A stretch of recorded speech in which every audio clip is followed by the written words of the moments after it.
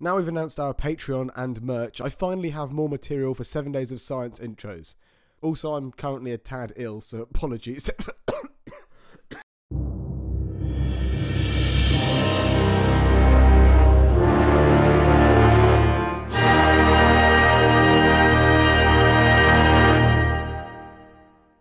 Starting off the news this week, NASA has unveiled its prototype spacesuit for the next moon landings. I mean, there's not much to say about this one, apart from the main improvements of the suit, which are, as NASA states, improved comfort, mobility and fit. It is designed to fit any user, which is something they are probably quite pleased about, because the first all-female spacewalk was called off in March because they couldn't find a suit the right size. Colouring is a bit weird though. It kinda looks like a 4-year-old child has found it and decided they want to try out their new colouring pencils on making it look more like Captain America. Oh right, that's for the colours of the US flag. Huh.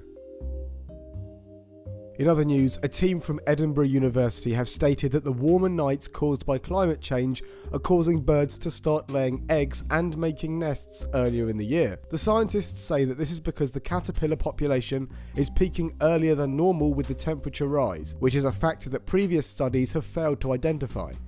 They also say that if the findings of the study were reversed, a reversed conclusion would be likely, as in if it got colder, the bird's breeding could be delayed.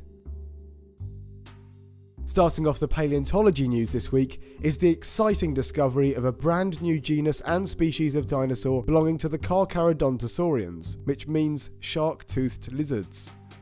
Meet Siamraptor suwati, a Lower Cretaceous aged theropod from Thailand. The fossil remains of this newly described animal are not especially complete, but they include enough for paleontologists to tell that this is a unique creature, with many characteristics of the bones that distinguish Siamraptor from related dinosaurs. There are many openings in the bones of the theropod that reveal a notable pneumatic skeletal system in this species, and the dinosaur also helps to give us a better understanding of the early evolution of the lineage of theropods it is a member of. Also this week, the annual meeting of the Society of Vertebrate Paleontology recently took place in Australia, and something very interesting was reported there, evidence supporting the possibility of sauropods having beaks. This is actually an idea that's been floating around for a while, based off an analysis of Camarasaurus skulls, but now several more sauropod skulls have been examined from various different groups of the animals.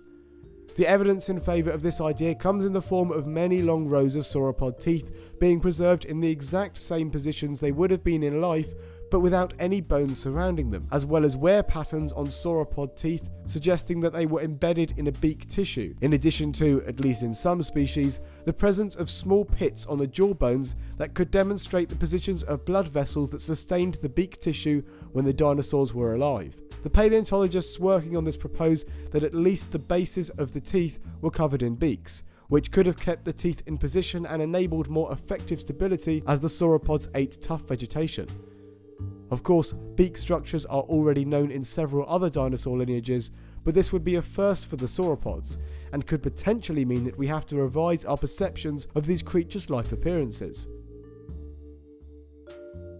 Finally, an interesting paper has been published this week that hypothesizes why early mammals became mostly nocturnal during the Triassic period. This study suggests that when mammals became smaller in body size at this time, and hair evolved, along with an increased metabolic rate and therefore a higher body temperature, these smaller mammals had to become nocturnal in order to preserve the quality of their sperm, as well as to avoid overheating and losing too much water through evaporation.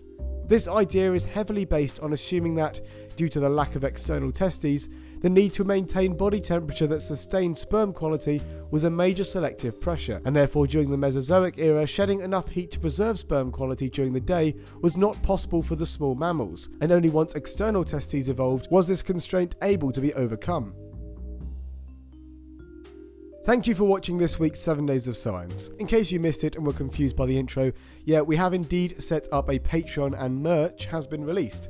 So go and check it out if you want to support the channel and get some awesome benefits as well.